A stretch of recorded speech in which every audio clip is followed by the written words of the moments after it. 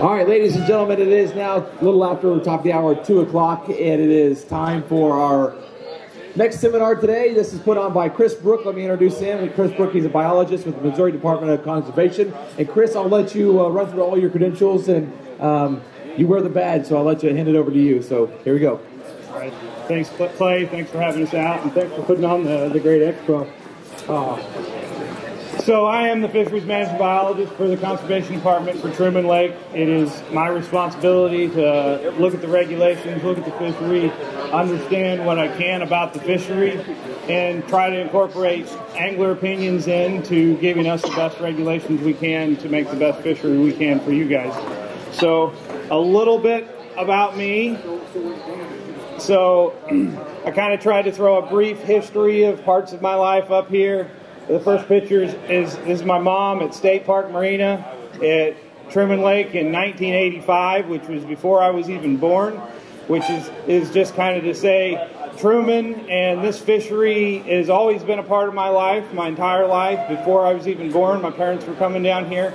So for me, and the importance of fishing and being a fisheries management biologist, for me to loop back to what's kind of my home lake and be the fisheries management biologist is a dream job for me, and I am invigorated every day with the passion of being able to learn everything I can about this lake and understand it as well as I can.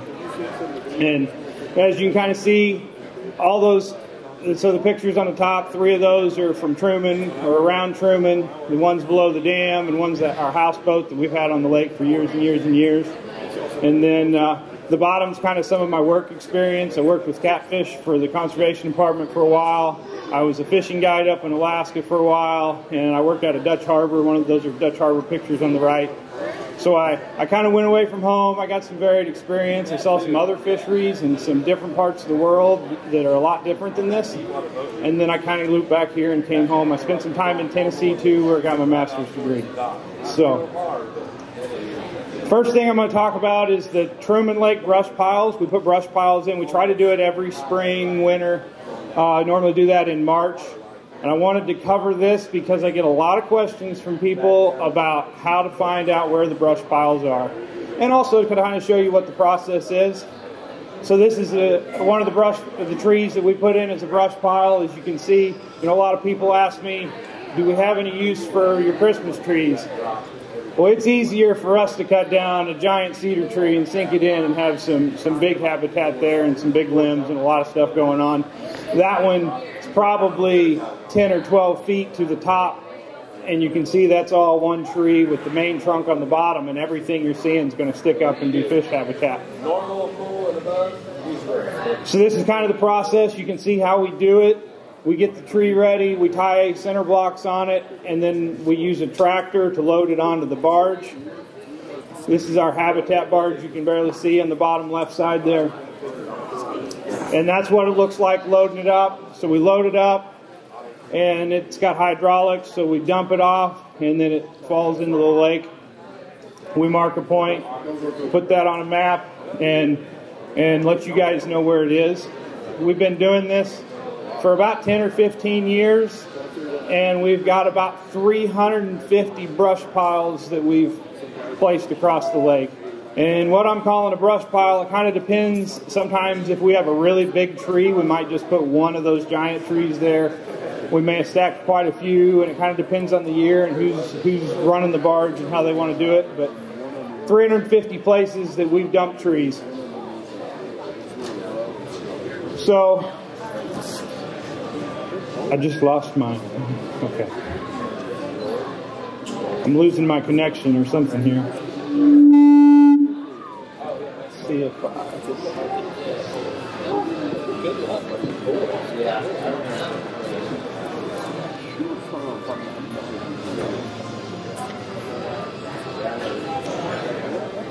well, I'm losing my PowerPoint, so I'm not sure how this is going to work.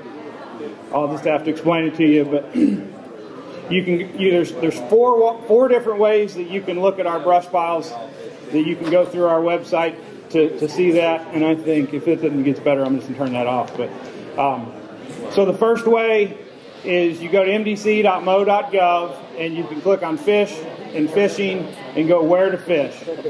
And the first option is we have PDF maps that have been made, and there's a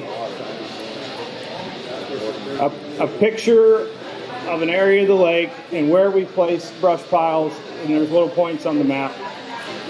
And at the end of this PDF file, there's coordinates where you can enter those into your depth finder. Some people like to enter those in manually by hand and see, to just use it that way. They don't like the electronics and everything else. And then another option is our GPX files. So you can download those GPX files off of our website. And depending on your depth finder, you can put that GPX file on your depth finder, and it'll show up as waypoints on your unit. Each unit's a little different. Humminbird has a different system than Garmin, and Garmin may be a little different for Lowrance. So exactly how you have to take that and put it on your depth finder is dependent on what brand and what exact model you have. So then we also have the Mo Fishing app. If you get the Mo Fishing app on your phone and download it, you do a water body search for Truman Lake, and on the top right corner of that app, there's a little compass thing. If you click on that, it takes you to the map, and you can zoom in on where the brush piles are. And if you're out on the lake at the time, there'll be a little blue dot shows up on the map that tells you where you're at, and you can see where you're at in relationship to where those brush piles are. And then the other way, the fourth way, well, there's actually 5 ways. The fourth way, you can go to our interactive fishing map online, and that pulls up through your web browser. You can zoom in on that. If you click on a point, it'll tell you the location, the GPS location of that. And the fifth way that I didn't put in here is you email me and you ask me for the latest coordinates, and I can get them to you. So the latest ones, so this is the interactive map that you can go through the browser, and it's updated as soon as I send it in and they put it on, they'll update that. And we're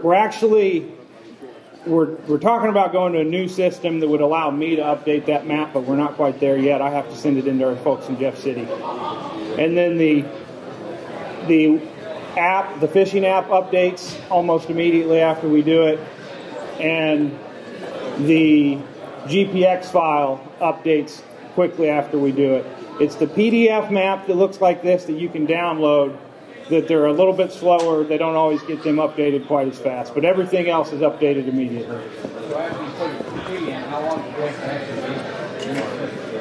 So like, I mean, you put a tree in, I mean, fish will show up on it. They did studies where they did this as a project down in Table Rock Lake, and they put trees in and came back and scuba dived them the next week, and there were fish on those trees.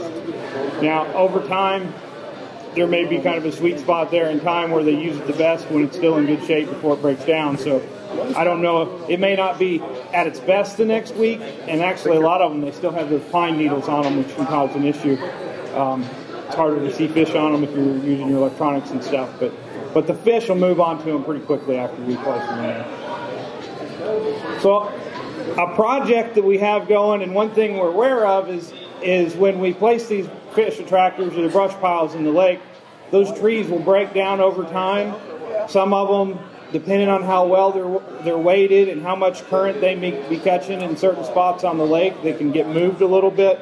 So a project that we're looking at doing, hopefully get a lot of it done this summer, is going out with side scan and down imaging technology and looking at those brush piles, looking at those trees, and making sure they're still in place where they're supposed to be. And when we do that, my hope would be we work through those, and we've got about 350 on the list that we'll try to work through. Hopefully we can get through them this year. And once we get done with that, we'll have a better idea, and we'll update our maps to reflect ones that have been gone. If they're gone and washed away, we'll take them off the map. And I'm not sure exactly what it's going to look like in the end as the end product. We may have we may have some categories of how good a shape they are. We may have an excellent, a mediocre, and don't even waste your time because it's gone now category, depending on how that goes and how that looks. So Now I'll get a little bit more into the biology and what I do as a job, for my job for the main part of managing the fishery. And I get a lot of questions from people, and well, a lot of people think that I write tickets. I don't write tickets. That's not my job. That's somebody else's problem. I manage the fish. I look at the fishery. And really just a real quick fisheries biology 101, the things that really matter to me that help me understand what I know about the fishery is recruitment. How many fish are getting spawned? How many fish are getting stocked? How many fish are coming into that fishery?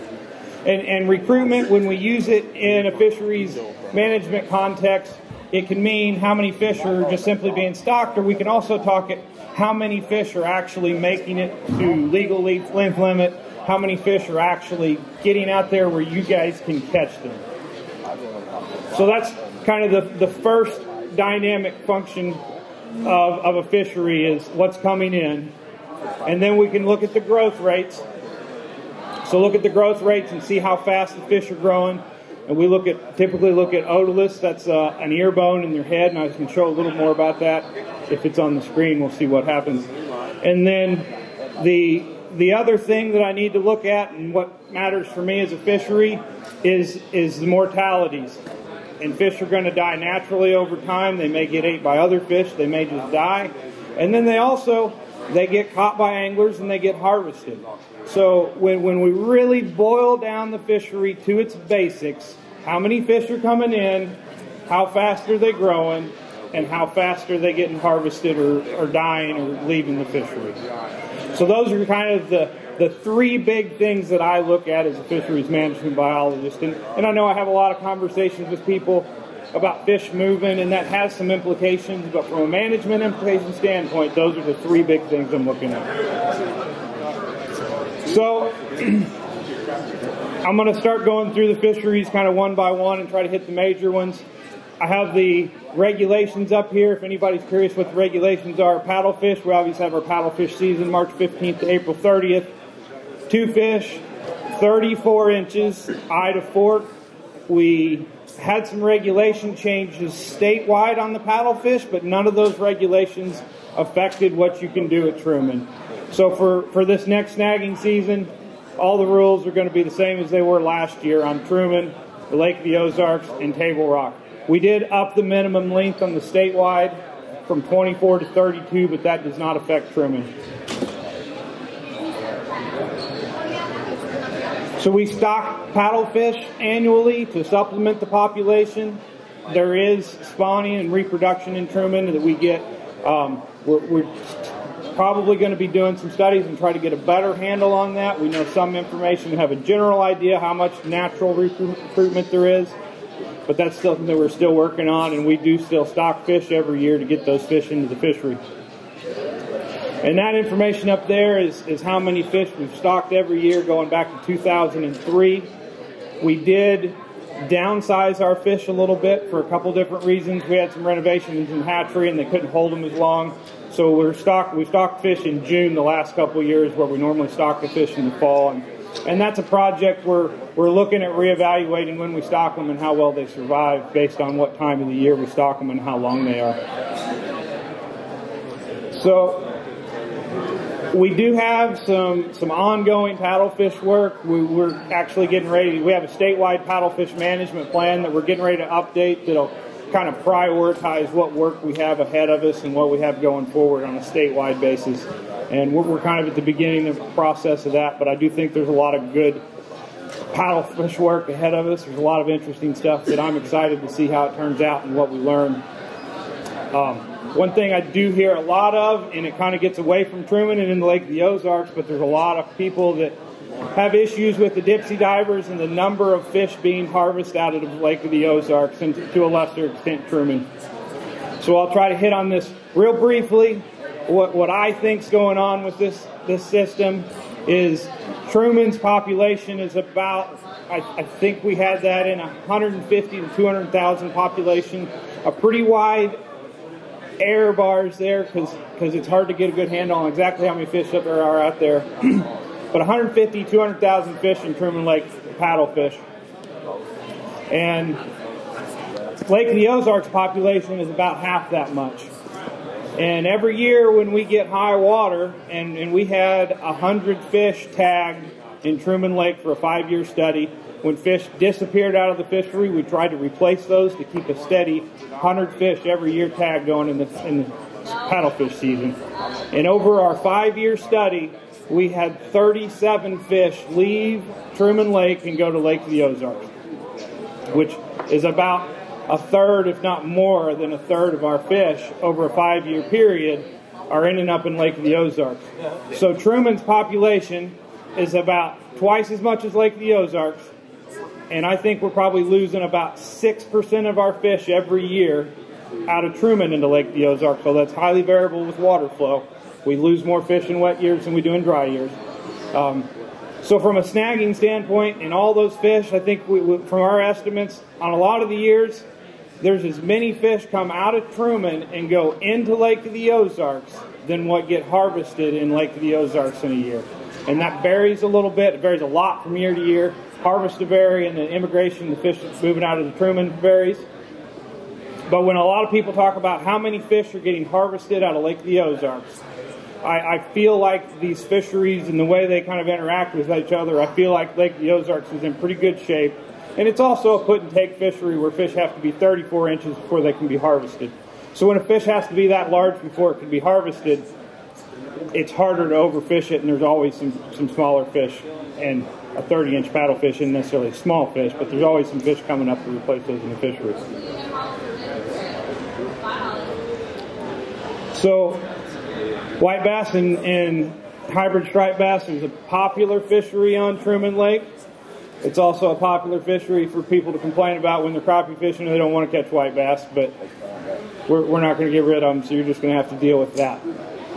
So our regulation is 15 fish and no more than 4 over 18 inches. We don't separate out white bass from hybrid striped bass. In the regulation, they're all the same. It's just a matter of how long they are. So we stock hybrids. We try to stock them every year, but we don't necessarily. It's all dependent on hatchery production. We had some really good stockings, especially in 2019. And that 2019 class is really starting to come on strong, and I'll touch back that in a second. But yeah, this is a fishery, especially the hatchery, the hybrid fishery is a fishery that's made possible because of our hatchery and their stockings. So here's a picture of the white bass and the hybrid striped bass. So these fish, that white bass on top is probably 13 to 14 inches, and that hybrid on the bottom is about 15 to 16 inches.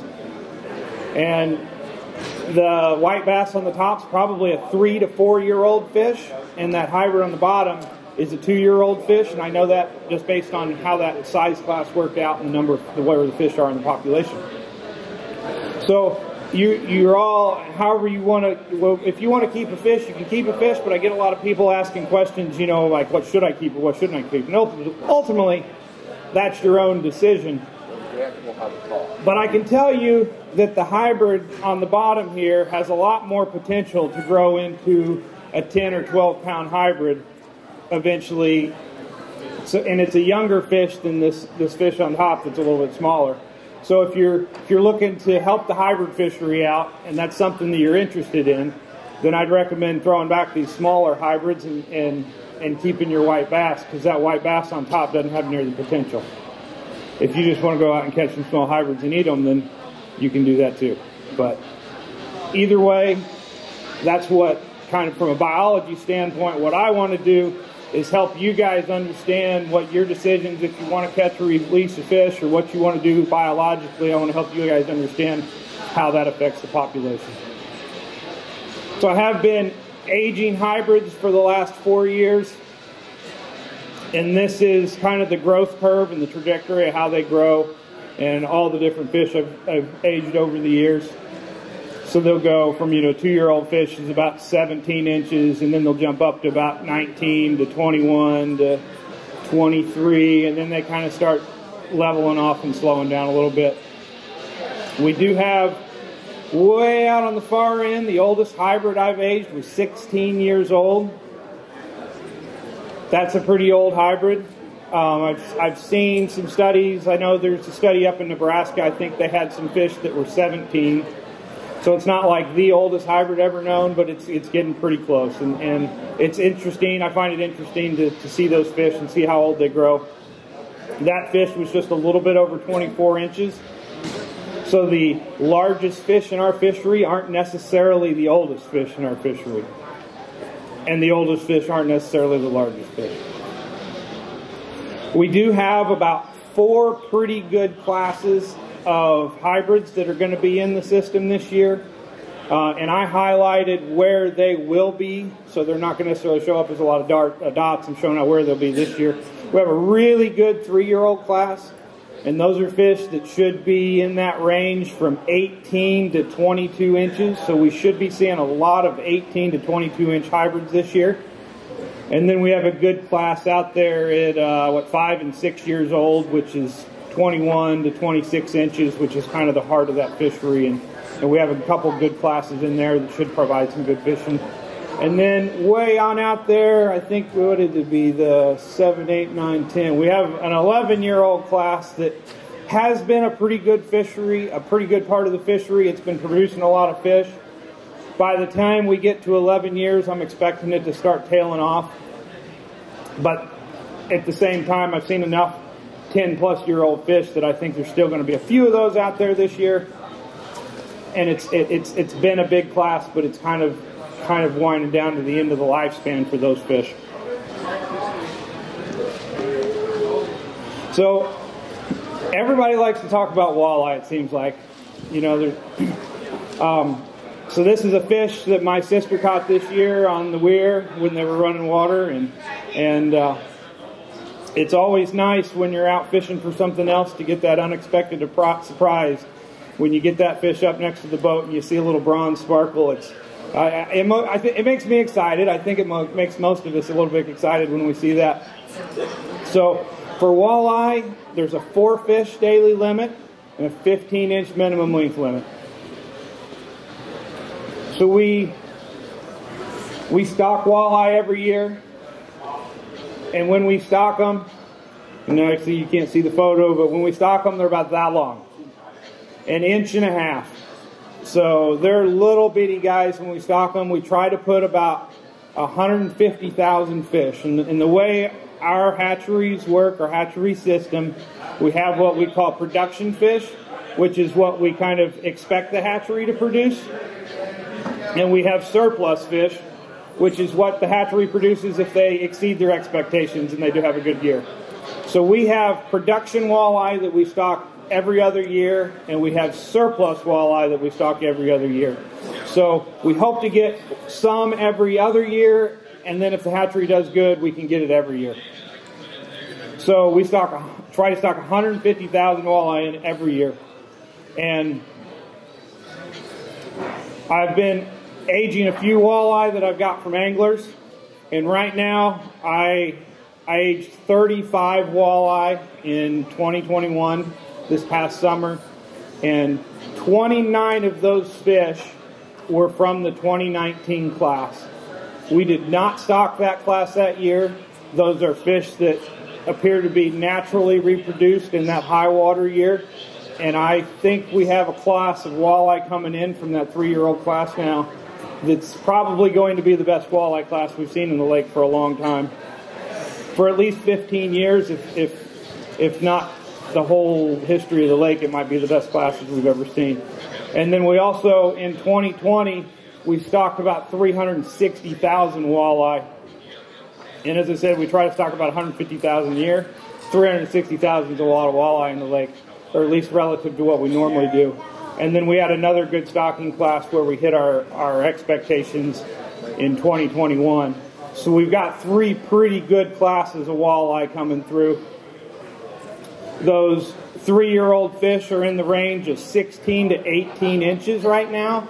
And I'd expect those fish to, by the end of the summer, start going up and hitting 20 inches. A 20-inch walleye starts to look like a pretty good fish.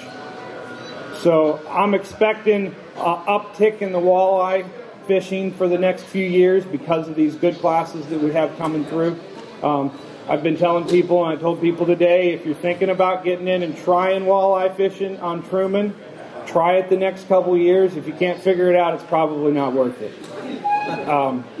because this is the time. This is the time to be out fishing for them. So, oh, and there's my Asian growth. So that's where I said 29 of the 35 fish were from that 3-year-old class that I aged this past year. And like I said, most of that from that 3-year-old class, that's all natural recruitment. And then I showed you that picture. My sister caught that fish. That fish was 9 years old and was a little over 26 inches. So that gives you an idea how long it takes those fish. And we had another one that was 26 inches that I aged. It was 6 or 7, looks like 7 years old. So yeah, how long does it take to produce a 26-inch walleye? It looks like it's probably going to take 6 to 8 years, 9 years on Truman Lake, and it varies a lot from fish to fish. So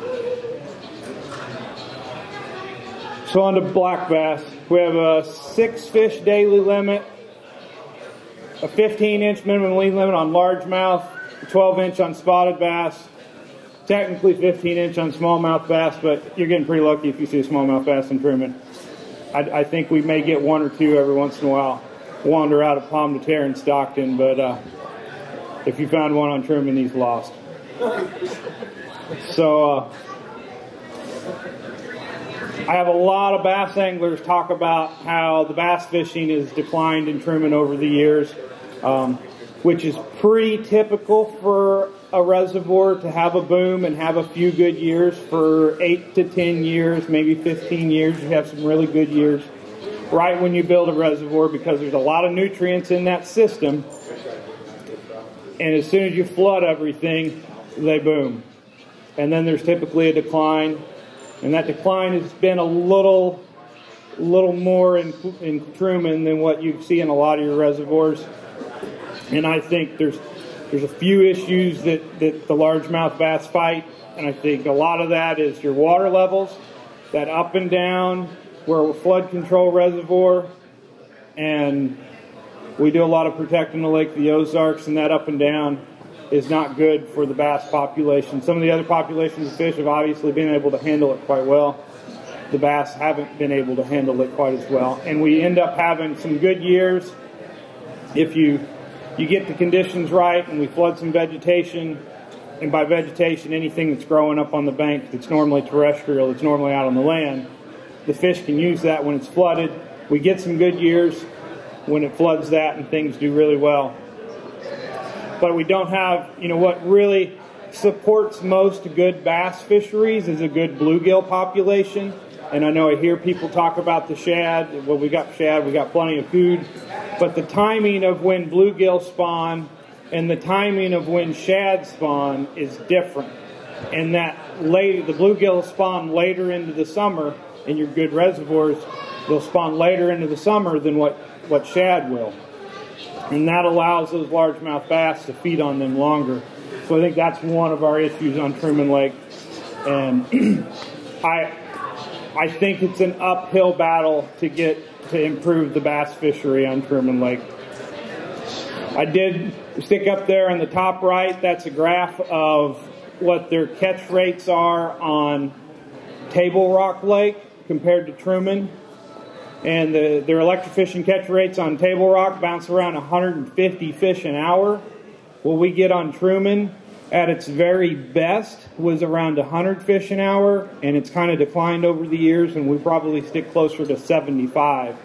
So when you start comparing what we're able to catch in our samples in Truman compared to some of the other reservoirs around the state, we just don't have the catch rates. And we've also seen over time, the spotted bass population back in the 1990s, at least in our samples, was almost absent.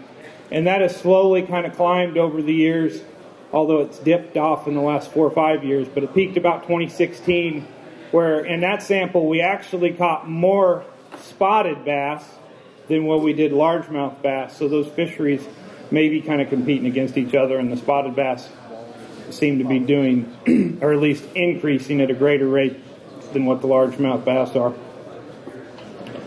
Here is a look at our catch rates, and it looks like it's kind of off the screen there, but I can tell you that our catch rates in our bass sample last year peaked at about 14 inches. That highest bar is 14-inch fish.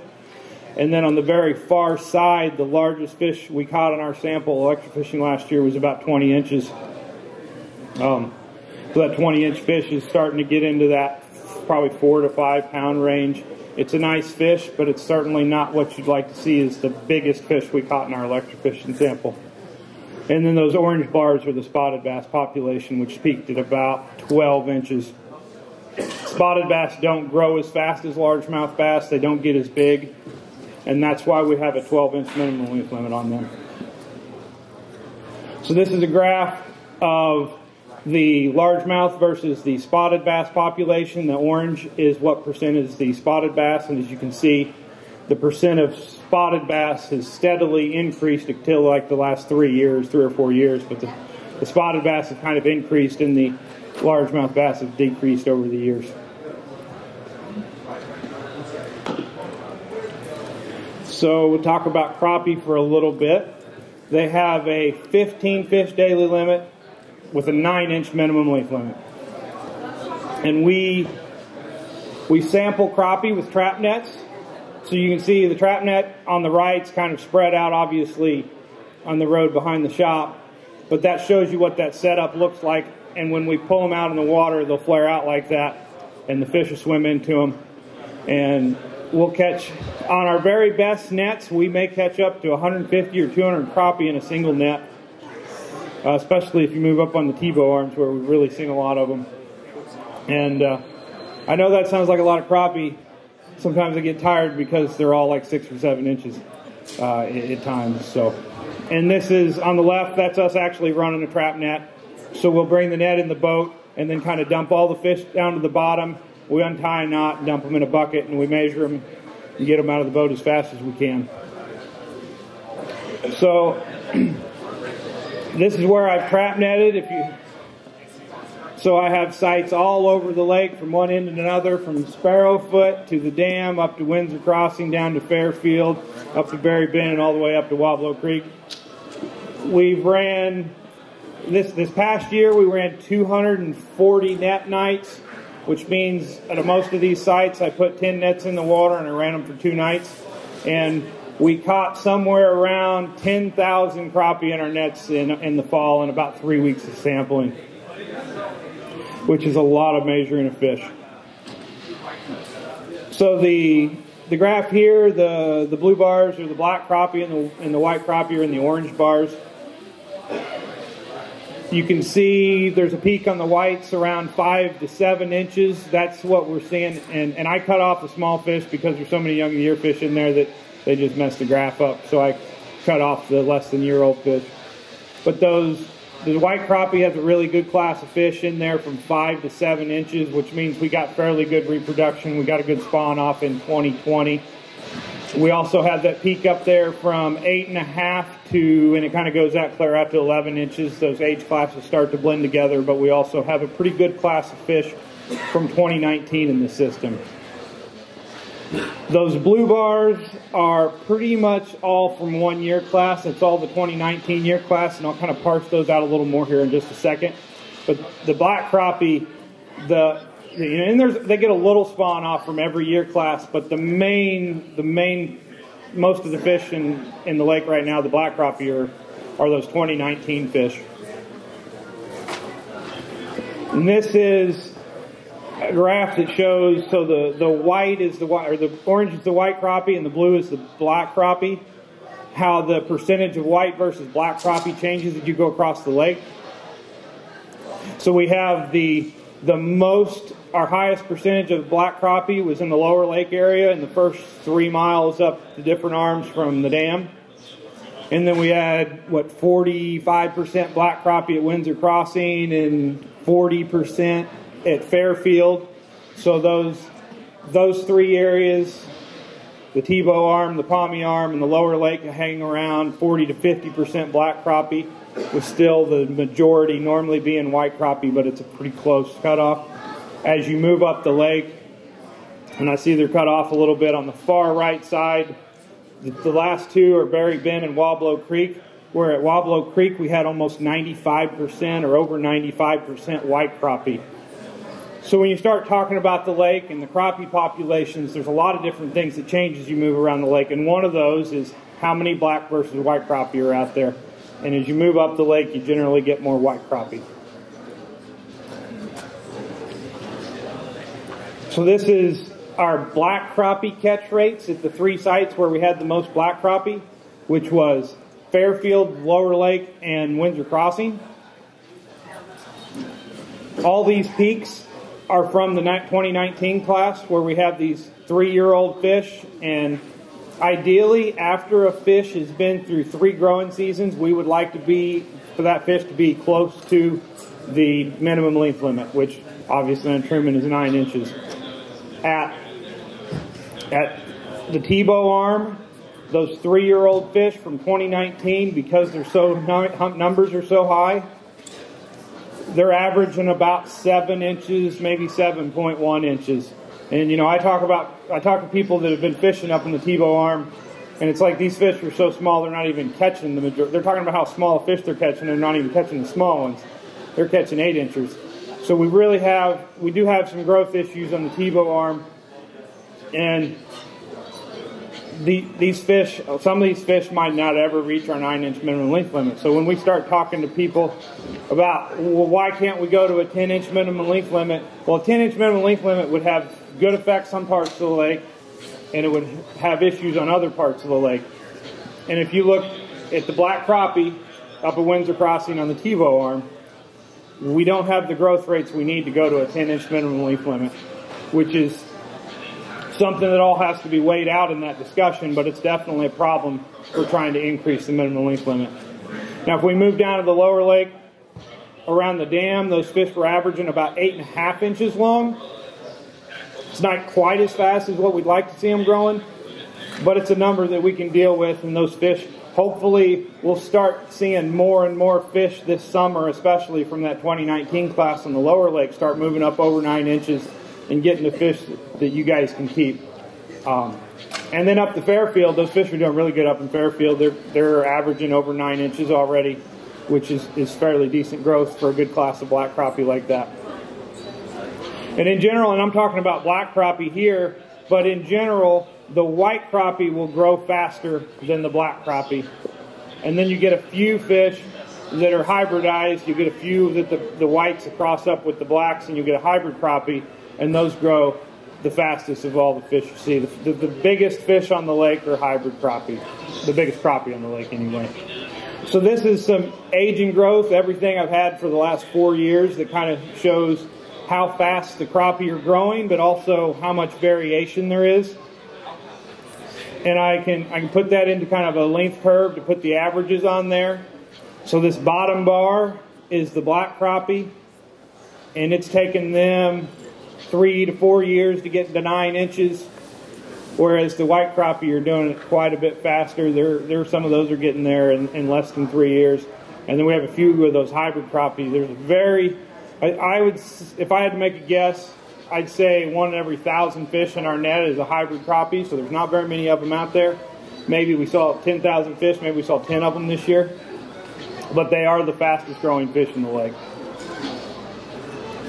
We age fish using their otoliths. There's an ear bone. If you follow the gills back to where they meet the top of the head, there's kind of a little capsule up there, and you can pull the otolith out. And that's how we can age crappie. They put down rings. This is actually the otolith off of a hybrid crappie I aged a few weeks ago that was 17 inches long. And I think they weighed it in at Everhart's at like 2.74 pounds or something like that.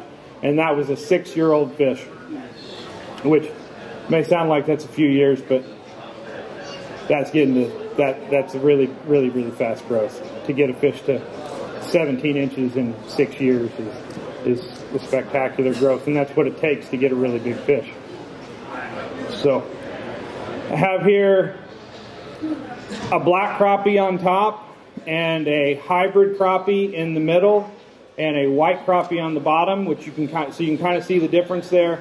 This particular hybrid has pretty good bars, but it has a deep body of the black crappie. Some of those, their bars will speckle up a little bit, and they'll look more like a black crappie. I aged these fish They're all about the same length, between 13.2 inches and 14.1 inches. The white crappie was 14.1 inches and it was 5.5 years old. The hybrid crappie was 13.2 inches and it was 2.5 years old. And the black crappie was 13.5 inches and it was 9.5 years old. So I have people ask me from time to time, how big is this crappie I caught? So you caught one that was 13 some inches. It's probably somewhere between 2.5 and 9.5 years old. So these two fish, that 13-inch, 2.5-year-old fish is one of the fastest growing fish I've aged. And that 9.5-year-old fish is one of the oldest fish I've aged. So those are definitely the outliers, but at the same time it does show how much variation there is between fish to fish and how much difference there can be.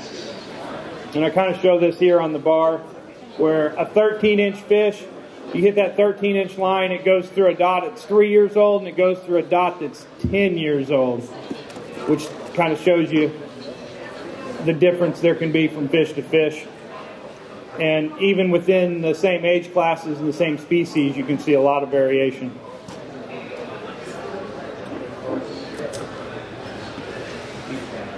So you're asked, like, if you're curious, how old is a 2-year-old fish, a fish after 2 growing seasons? And we're looking somewhere between, at the very slowest, 4.5 inches to at the very fastest. Some of those fish may be up 10, 11. I had one up close to 12 inches, which is just ridiculous.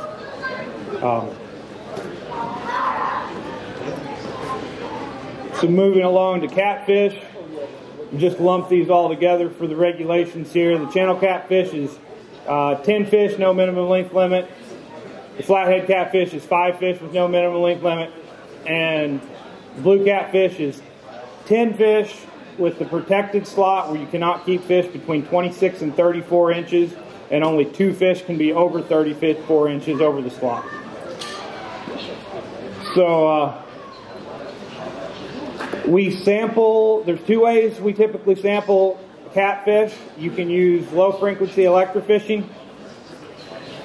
And what we'll do is we'll have 2 boats. One will be electrofishing and one will be the chase boat.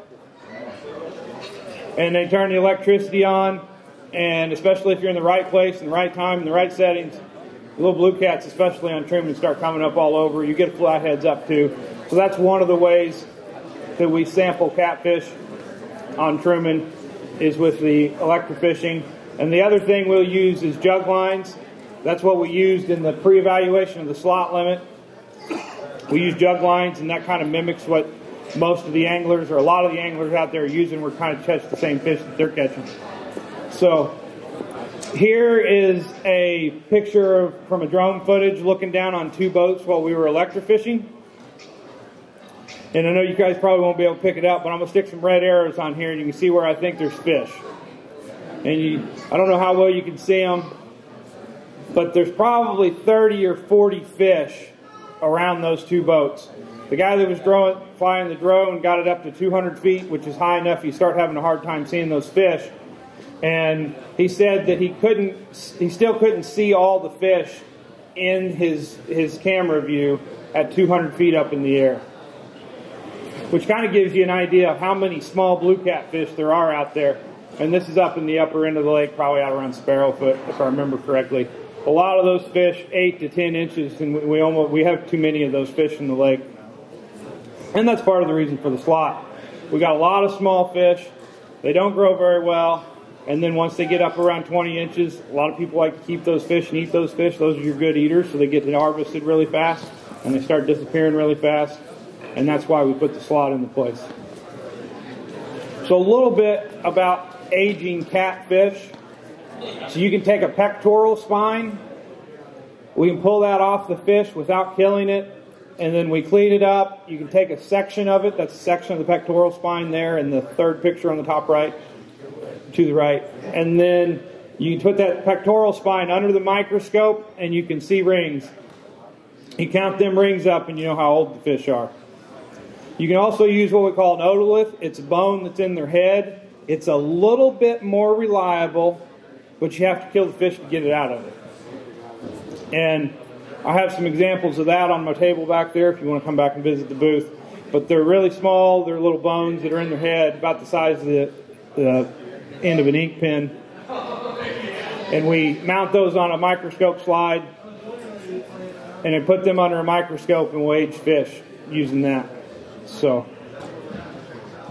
we have a flathead catfish project that's going on right now. I think we're in the second year of it.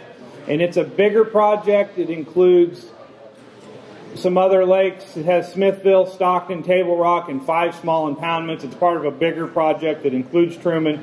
And we're looking at the population dynamics of our reservoirs, the flatheads in the reservoirs around the state. And flatheads are a fish that's hard for us to sample, even with the gears that we can use. So part of this project is trying to help key in on some of the best ways to monitor those populations and sample those fish. And then generally looking at the side structure and what population modeling we can do to evaluate the regulations and make sure everything's good there. The largest flathead catfish that they've caught in the project on Truman Lake was 51¼ inches long, and it weighed 66.4 pounds. And they caught that fish in June of 2021. So there may not be a lot of them out there, but there are some flatheads over 60 pounds in Truman.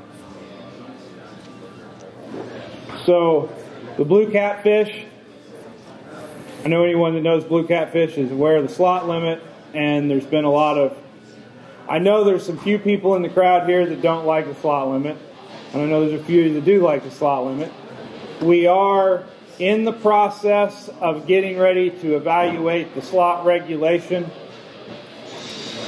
As long as everything, we have planned in the budget, and as long as everything goes through, we're going to be out there in the fall of 2022, and we're going to jug line. We're going to use the methods we did 10 years ago before the slot limit was in place. We're going to be sampling the fish to see how many are out there.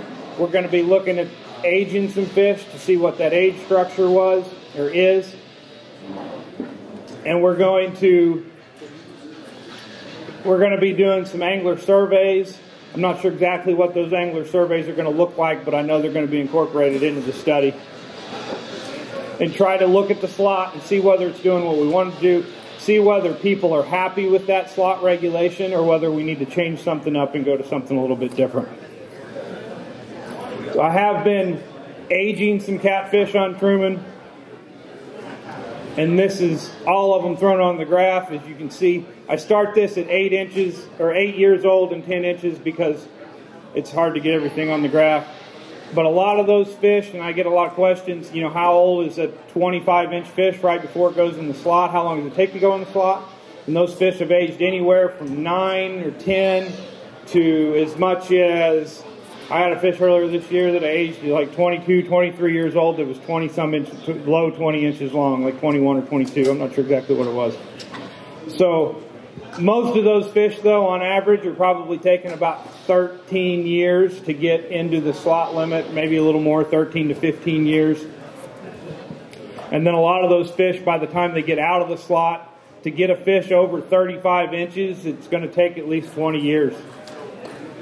So these are really slow-growing fish, especially in this fishery, and it just takes a long time to get those fish grown and through that whole life cycle. So, you know, I talk about things like crappie, and, you know, our oldest, very oldest crappie in the fishery may be 12 years old, but the majority of the fish, and even the good fish, the 14, 15 inchers, a lot of those fish are 6 or 7 years old.